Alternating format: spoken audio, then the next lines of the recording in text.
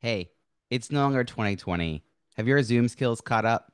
See, back in the day, the beginning of the pandemic, if you knew how to let folks know it was about to be their turn so that they were ready to unmute when it was time to speak, or you knew to enable the breakout rooms before you went to use them, wow, you were a Zoom pro. You were ahead of the curve.